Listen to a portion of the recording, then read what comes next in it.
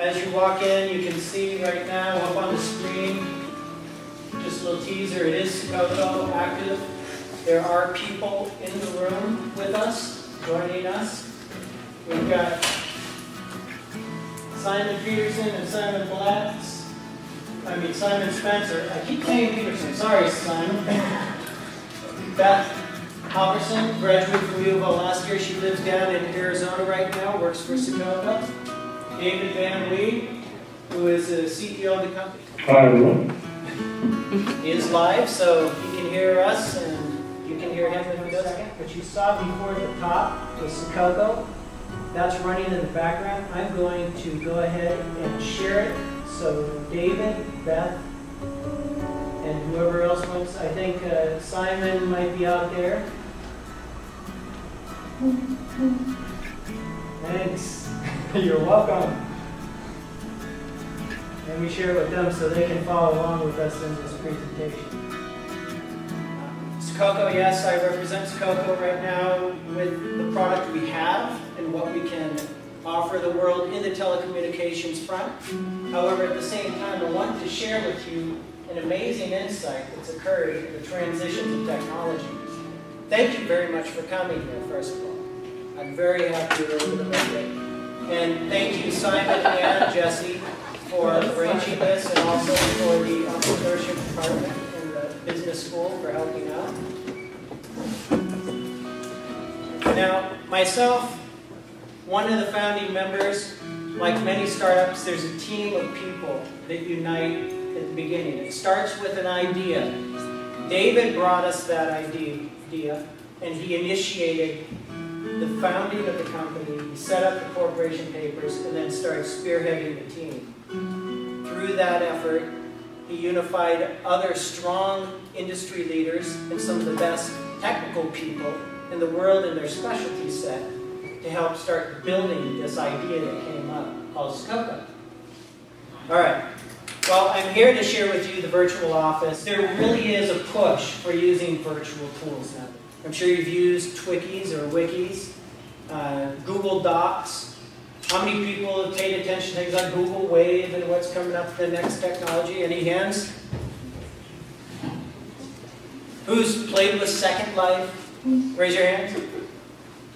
How many play online role-playing games? Massively multiplayer online role-playing games. Who's a gamer? Come on, raise the hand side, please. All right. Oh, interesting. Well, communication through history has changed in various ways. We're talking about technologies that really have only started advancing. Any of us here that have been around a little longer have seen how things have completely changed from not necessarily just drums, but all the way up to these advanced technologies, video conferencing, texting, chat, screen sharing, even just something like this, walking around. When I was a kid, this was like, man, I wished I had a walkie-talkie that could reach from here across the room. That was advanced. Before that it was, can you have a can with the string tight enough so you actually heard the vibrations come through if you talk loud enough. Well, technology started back in the early days with drums, or light signals, flags, smoke signals. I like this comic by Phil Selby, It Must Be For You. That's the advancements in technology that lasted quite a bit for thousands of years. And still, these are primary ways of communicating in certain industries. Around 1839, a massive advancement in technology. That's the telegraph. Once again, using tones pulsed by short bursts in an electrical connection. But for the business world, these two tools expanded the capability set of human beings in business interactions. There was still difficulties with that technology. Every point-to-point connection was a single wire. If I wanted a communication line between myself and Dick Sloan, I had one wire connected between those 2 points. If I wanted to go out to Jesse, I had to put another wire out there. I had to pay someone to do that. I had to have someone string it up. I had to pay for all of the wire connections. So, as you can see, this is an old sketch of what the wire system looked like in New York. They didn't even have a basic switchboard. That didn't happen until a little later. So with these telegraphs, you had stations where people would send their wired gram, and then a courier would run it out to the person. It was a lot cheaper than stringing up wires to them sometimes, especially when you got into distant towns. You could have one wire to the whole town, and then these couriers would take it out to the person. That was light-speed communication stuff. You know, it's not that long ago in the big picture of things, too. You grandparents might have been around where this was the primary method of getting the communication out. 1876, we get the telephone. Master patent is filed by Alexander Graham Bell. Right after the phone gets hooked up, Hungarian engineer files a patent for the switchboard. Doesn't seem complex. Unplug the wire from this connection, plug it into that connection, you've got the connection between those 2 points. This expands the way we do business in the phone system, once again, so powerful, it does not change all the way up to the end of the 20th century. Manual switchboards, private systems, known as PBXs, where somebody would call in 0, hey, can you connect me to so-and-so restaurant? They go, let me find the number. They connect it, flip the switch, you're connected. Electronic switchboard comes in. Now we've got the 5-digit dialing. Once again, this started in 1888. This is the last major advancement in switching communication technology. That sticks around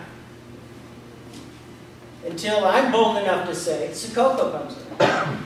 Sococo creates a new kind of switching mechanism based on zones. Because now we are working in a new set of technology, a new world of technology called graphical user interfaces, GUIs. The internet, even our phones are becoming more graphical in their presence. It's all visual based. You've got hyperlinks, you've got URLs to web pages. But if you can click within a zone and instantly switch to anybody else in that zone, you are your own personal operator.